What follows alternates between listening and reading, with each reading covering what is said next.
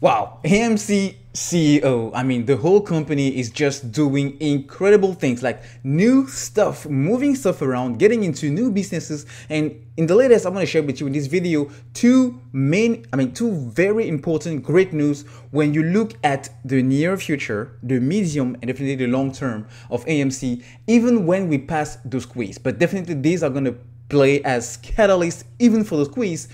But remember, few weeks ago, I shared with you an article from an analyst, financial analyst, who actually made a very good walkthrough on why he thinks AMC fundamentally, from a fundamental standpoint, so even without the whole short selling thing, AMC is worth $80 at least. At least $80. So we are kind of, not far from the 50% from those levels. And the news I'm going to share with you support and backs up exactly that idea. All right, so let's get into this. This is from Adam Aron Twitter. So he tweeted today. Here is a stunning statistic. This weekend, AMC constituted fully 9 of the top 10 highest grossing movie theaters in the US Friday and Saturday nights. AMC was 15 of the top 22. Clearly, AMC Theaters doing many things right. We are proud of our leadership position. So before even getting to the next news, well guys, this is very, very, very interesting. And in the positive side of things. Why? Because the whole storyline, the whole narrative around AMC so far, from big money, from smart money, from mainstream media, was the price is too inflated. Well, even before that, this company will never ever get back to where it was because nobody wants to go to theaters anymore. And they were using Netflix and Amazon and all of these streaming services and platforms, Discovery Plus, Disney Plus, to kind of it's not because you have Uber that people stopped taking taxis. It's not because you have DoorDash and Uber Eats that people stop going to restaurants. It's the exact same situation here with AMC.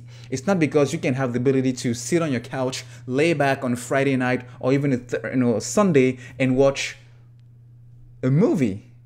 Well, it's not because of that it means people are going to stop necessarily going to movie theaters. And we've seen since the last 2-3 months, since we kind of get out a little bit of the lockdowns, the numbers are coming and they are increasingly positive.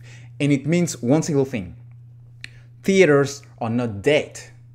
Theaters are here to stay, not only because people are still wanting to go out, but more importantly because the leadership and the management at AMC, led by Adam Aron, are trying to do the very best in order to make this company not only survive, but to thrive. And you know what is good about it and the whole short squeeze thing? It's going to attract much more what I call OG traditional investors who are actually looking into companies like this, having much more value, but can actually give you growth. Who could have thought that AMC would have been in the crypto space in 2021? Nobody. So that is how powerful this means for the whole short squeeze thing, because they're going to increase the buying pressure.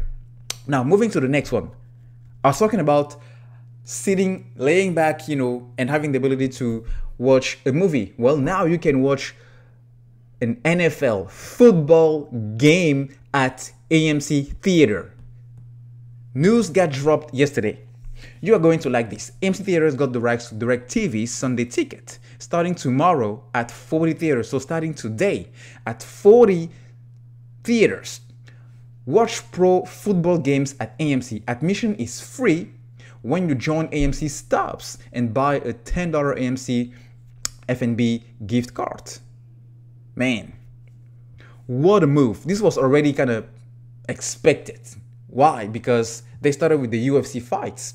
And then during the Olympics, there was some rumors around maybe they're going to also stream the Olympics games, but there wasn't that much interest in these Olympics as the other just because of Delta and just because of the interesting year we had in 2020. So this is another stunning news that can bring much more revenue. Much more revenue for the company means much more investments. Much more investors means much more buying pressure. So even without the squeeze in play, this company, it's setting itself to thrive in the future. So if that analyst was the method he used, which is an FCF, free cash flow, it's putting AMC around $80 a share. Just imagine where it can sit with so much news coming in the future, in the near future, even without the squeeze happening. Guys, right?